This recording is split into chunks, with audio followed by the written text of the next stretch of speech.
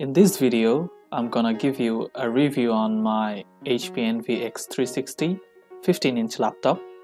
You can also watch the unboxing video. The link appeared on the top right corner.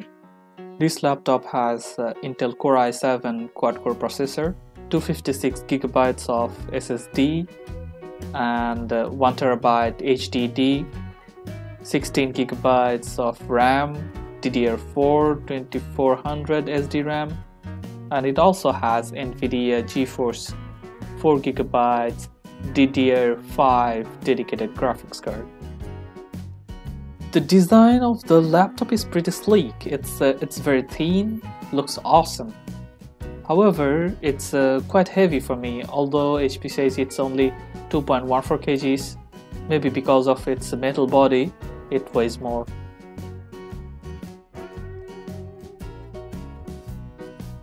It has all the necessary ports, which is obviously an excellent designing in this thin laptop.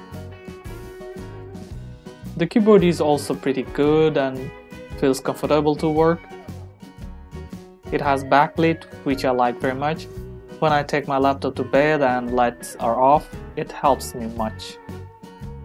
I also like the touchpad. It's quite smooth, but sometimes I feel like I have to press hard to make it click. The fingerprint reader is the addition to this 2018 version of Envy X360, but I really don't like it.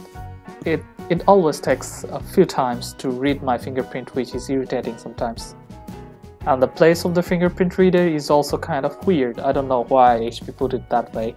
It has 4K display, which is outstanding, even though you can change the settings resolution to 1080.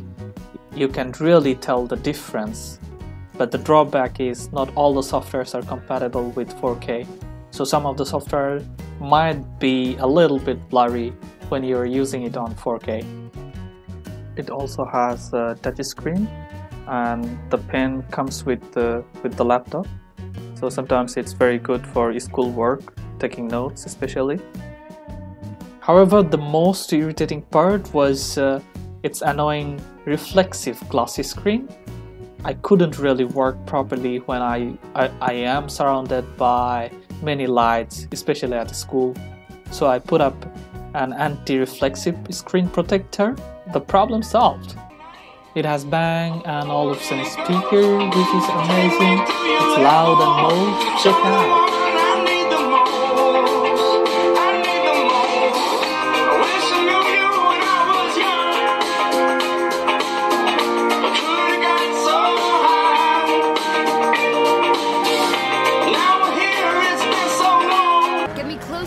Before it hits the tunnel. Although this is not a gaming laptop, the hardware is pretty strong for some gaming as well. It performs really well. I was playing Need for Speed Payback and it performed very well.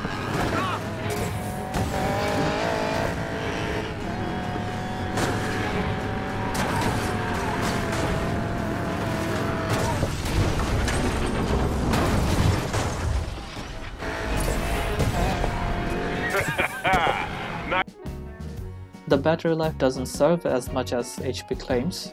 However, it runs for almost 5 to 6 hours on medium brightness. This is a webcam test. As you can see, the webcam quality is not up to the mark. Although they say that it's a HD wide-angle camera, but I'm really not satisfied, and I hoped that the webcam would have been better than this one. Sometimes the fan makes really annoying sound, especially when your battery is empty and you plug in for charging. As the fan runs, it keeps making the annoying sound even though you are not doing any heavy work.